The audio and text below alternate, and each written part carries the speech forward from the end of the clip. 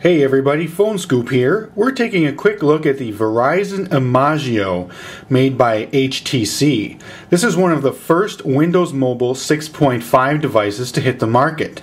Let's take the hardware for a quick spin before we take a more in-depth look at how Windows Mobile 6.5 stacks up. You can see we've got a fairly sizable monoblock display phone here, large touchscreen, several buttons at the bottom. You can see we have 5 buttons. We've got a send and end key, the dedicated application key here, the Microsoft menu here, and the back key. We've got an area here just below the screen that's used to zoom in and out. Nothing along the left side of the phone at all, and on the bottom we can see there's still a stylus, and we have a 3.5mm headset jack as well as the mini USB port. On the right you can see we just have the volume toggle up towards the top. The back has been slightly stylized. You see there's 2 different types of materials here. We've got a glossy finish on this side and a soft touch on this side. Of course we can see the camera, the Verizon logo, the HTC logo, and one thing I'll show you here, pop this up. This is a little stand so that the phone can rest on a level surface, and that stand, believe it or not, doubles as the antenna for the Vcast video services. Definitely one of the more appealing devices I've seen from HTC in recent memory. It just looks good, feels good, and works good. So that's the hardware. One of the first things you'll notice about Windows Mobile 6.5 is when you unlock the phone, there's this slide key here. Now, if the phone had received any messages, any missed calls, any text messages or calendar notifications while this device was powered off or locked, we would see some of them displayed here. We slide and it unlocks the phone, and you can see the HTC made TouchFlow 3D user interface. You won't notice too many differences.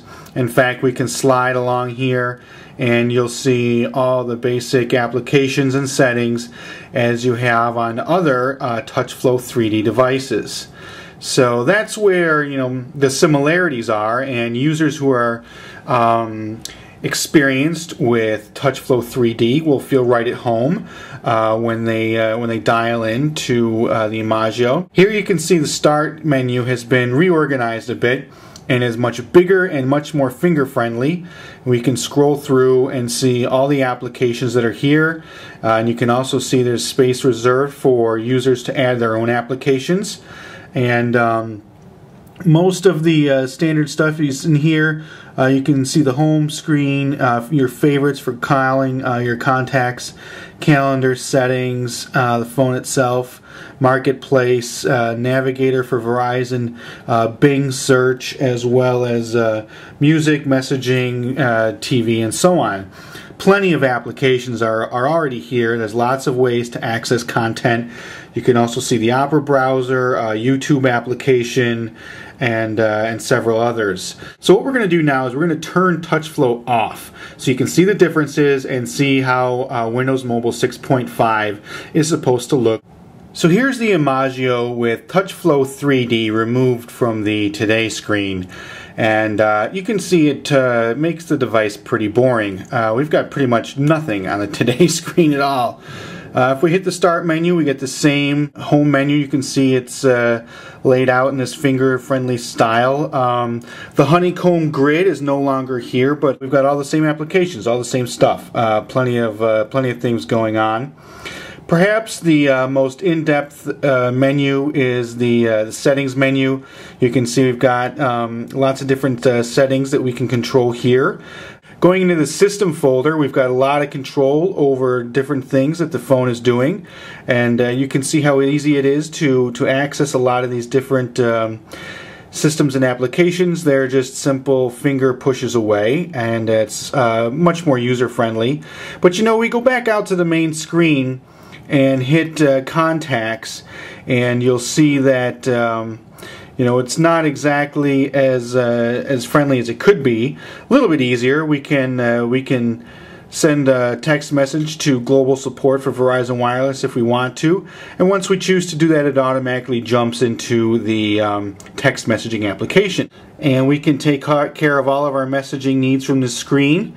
If we hit the menu button, you can see that we can do lots of different things. And you know, it's subtle, but some of the changes you'll see here are that these menu items are further apart. And by placing them further apart, it makes them easier to push with your finger. So we want to insert some text, and it looks like they don't have any text, so we're not going to insert anything.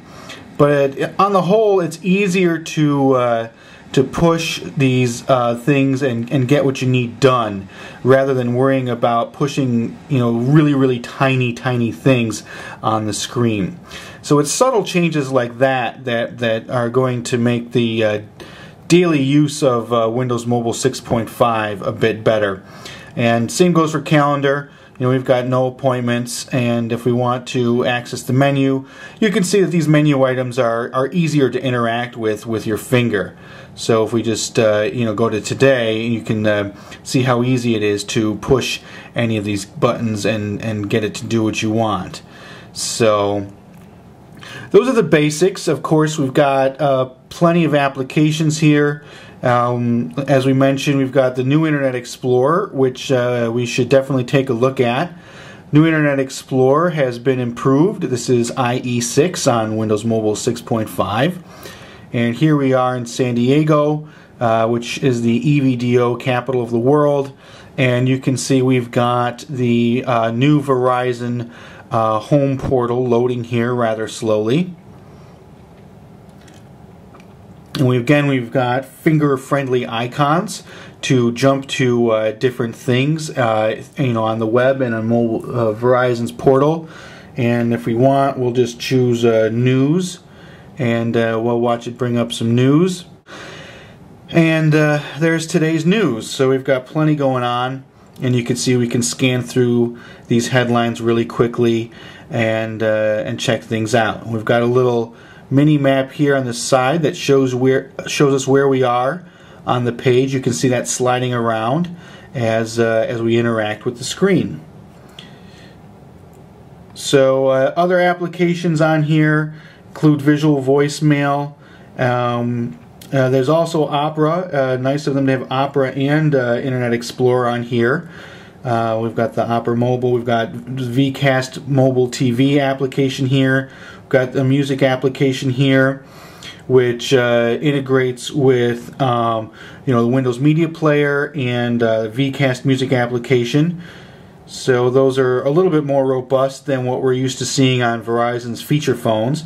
We've got an FM radio. We've got mobile instant messaging, and the marketplace, of course. So let's fire up the marketplace and see what Microsoft is offering us here. And here we go. Here's what users are going to see first when they first launch the marketplace for Windows Mobile.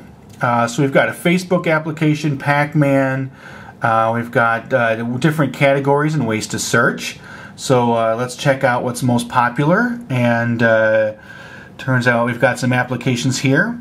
We can scan through these applications, see what's available. We can see pricing. We can see reviews. And let's look at the Facebook application. It will show us a description about the application. We can see lots of text there. Has some bulleted highlights, lists some system requirements, and gives us access to all the reviews and some screenshots. And you can see that there's a little bit of a good screenshot there. It shows you how the application works. And of course we can choose to install it. So we'll hit the install button, and of course we have to have a Windows Live ID. So for those of you who already have Windows Live IDs, from here you just sign in, and if the application is free, you'll be free to download it without any problems. And if it requires a payment, there are steps you can take to make such payment and then download the application. So those are the biggest things that are new with Windows Mobile 6.5, and they have been demonstrated here on the HTC Imagio for Verizon Wireless.